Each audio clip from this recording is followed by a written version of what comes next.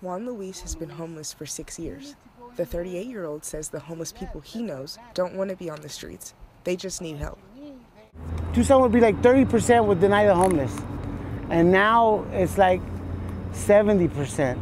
But not only deny, they treat them like shit. About 3,000 homeless people sleep on the streets, and up to 40% is mentally ill, according to the county. Philip Pierce spent 1 year living on the streets after the recession in 2008.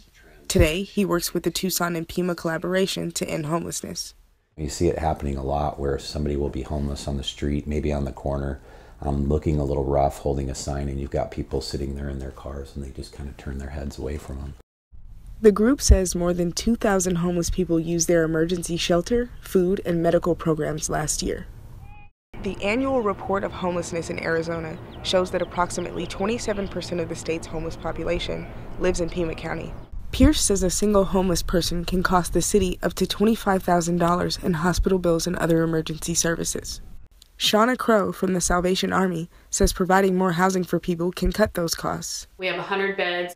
We also have space for transitional housing clients, which means they have a job, but they don't have a place to live, so they live here. The city's new program hopes to create more housing options for homeless people and lessen the impact on taxpayers. For Arizona Cat's Eye, I'm Layla Nix.